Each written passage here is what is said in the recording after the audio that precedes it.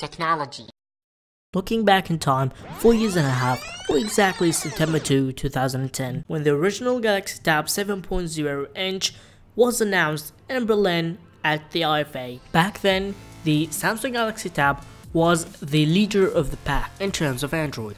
And now, in our modern days, the Samsung Galaxy Tab series is just another budget middle-end tablet. According to sammobile, Samsung devices with a dual-core processor will end at 4.2.2. Now, that's officially, of course, but for not Samsung users, Android is great.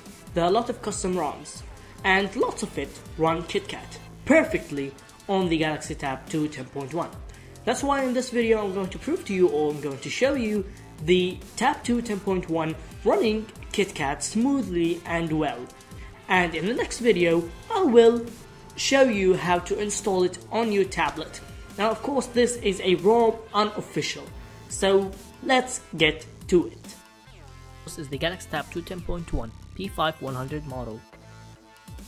So the first thing I'm going to show you for this quick look is that this is actually Android 4.4. I'm going to go to the About device, so I'm using the Sensonic HD ROM, and this is indeed Kitkat, the newest Android version.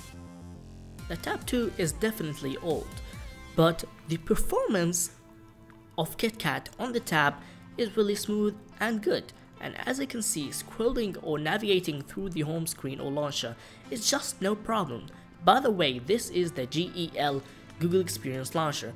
They should have released an update for this tab. I mean, yes, it's old, but again, it's really smooth and it can handle such a system.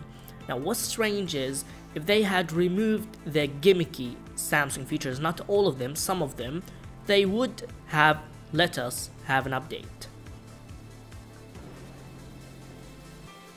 Benchmarks time.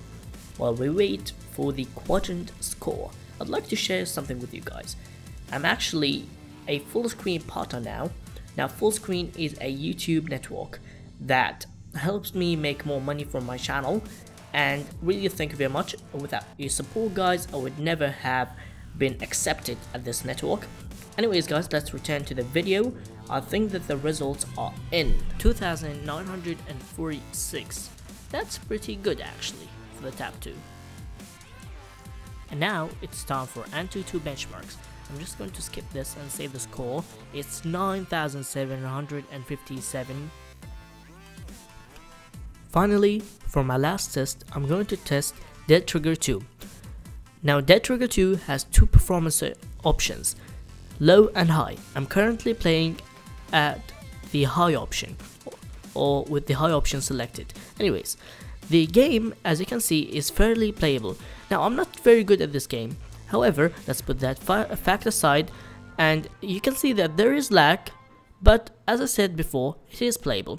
Now, anyways, so thank you very much for watching this video, and that was really a quick video on Android 4.4 Kitkat on the Galaxy Tab 2 10.1.